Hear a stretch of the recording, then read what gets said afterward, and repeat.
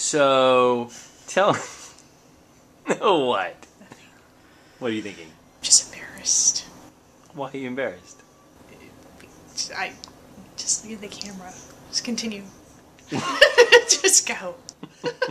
You don't like doing this? No, I don't like attention on me. And maybe I guess that's another thing of my artwork is I can express myself and have something out there and be far away from it physically and let people look at things that way and kind of get my personal kind of point of view across without actually ever having someone looking at me or having a camera right at my face.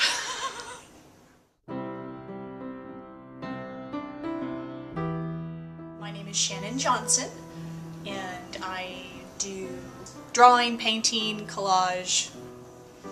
I would say that the inspiration for most of my work is more personal.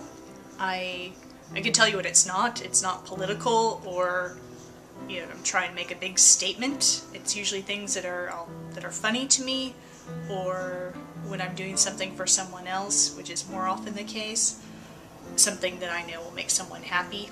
The song that Jill gave me was Mama, which is about a mother and daughter, and the mother has Alzheimer's, is losing her memory, and it's sad, the relationship going away. That's kind of what I struggled with a little bit, trying to come up with something that would honor the song and the lyrics and the whole idea, and especially the bond of a mother, but then also making it something that wouldn't make you sad. The idea that I ended up with was the notion of sort of a quilt. And I have my grandmother's quilt that she made for me when I was very young. And I still wrap myself in it when I'm cold.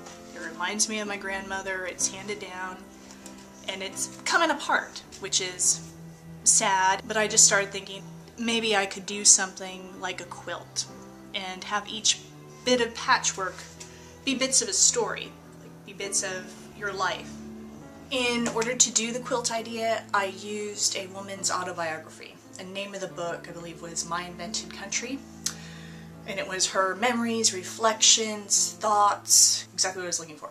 And I just took the pages and, you know, put her memories, her thoughts in passages on the quilt and had them unravel slowly. And now when I look at it, I had wanted to follow through and do stitching to make it look like a real quilt, but as it came together, it started looking more like water flowing and less of a quilt, and kind of looked like a stream.